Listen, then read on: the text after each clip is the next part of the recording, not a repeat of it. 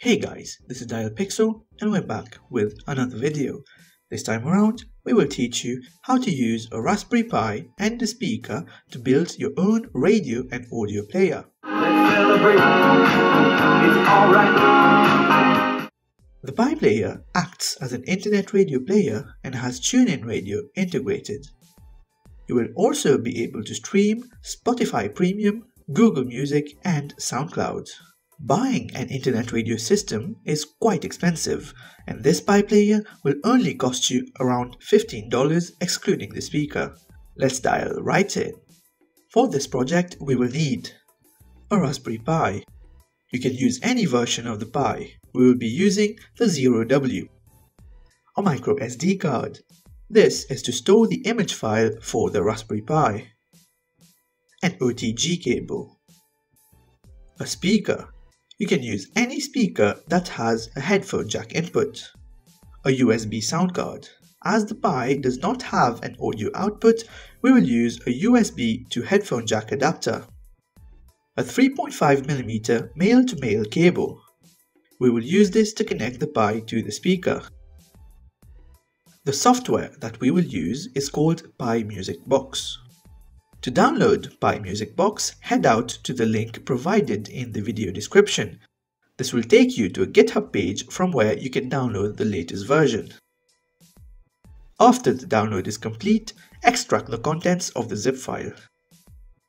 Now insert your SD card in your computer so that we can flash the Pi Music Box image file onto it.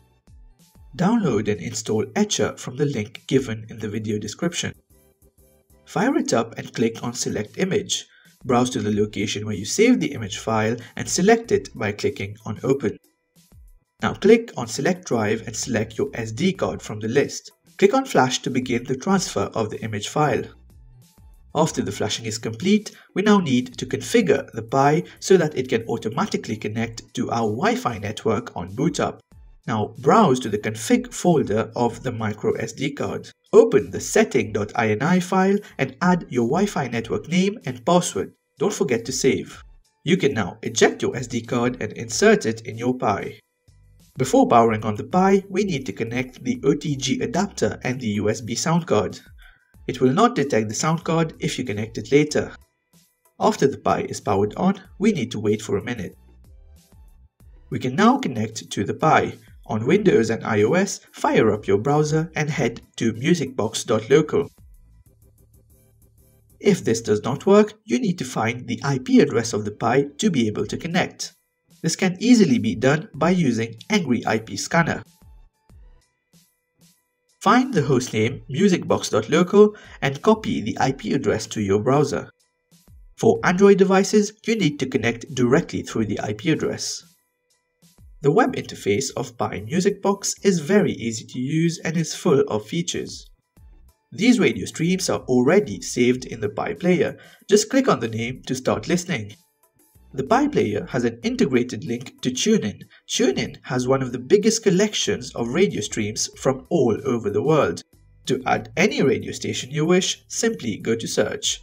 Select TuneIn from the drop-down menu and type in the name of the radio station.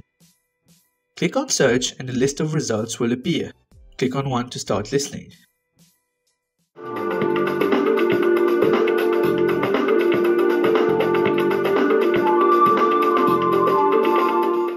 You can also add the radio station that is playing to your stream list. To do this, go to Streams while it is still playing.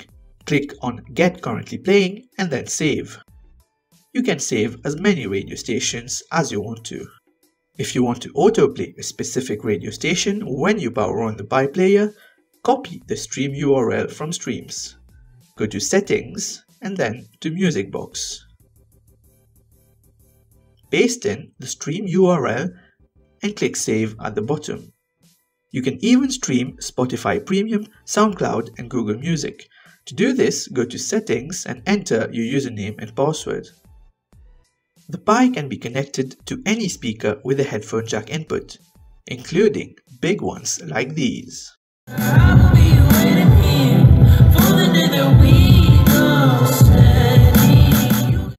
Thank you for watching Dial Pixel. Please subscribe for more content like this.